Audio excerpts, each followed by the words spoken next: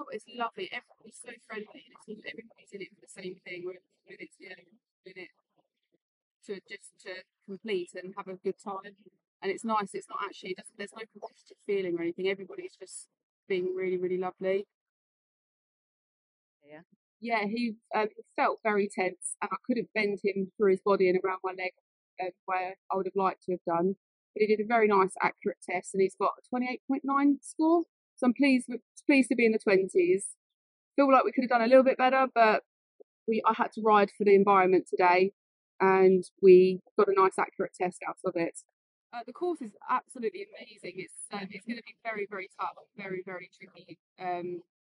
My horse has a real tendency to get on his head and go onto the forehand in cross country. So I've got a real job to keep his head up and point him.